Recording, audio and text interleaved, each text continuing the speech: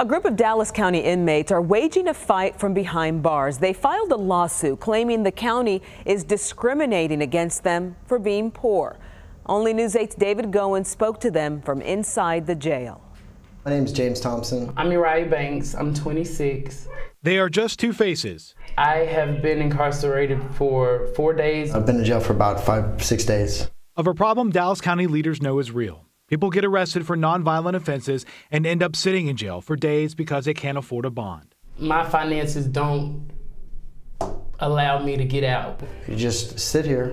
You just have to wait until I go to court. So James Thompson and Uriah Banks are both inmates and now plaintiffs in a lawsuit the ACLU of Texas filed this week against Dallas County's cash bail system. We've hired more staff. While he won't talk about ongoing litigation, County Judge Clay Jenkins says Dallas County has worked to improve its pretrial system, setting up individualized risk assessment to create a way for those who don't have the means to pay for a bond a way out before trial.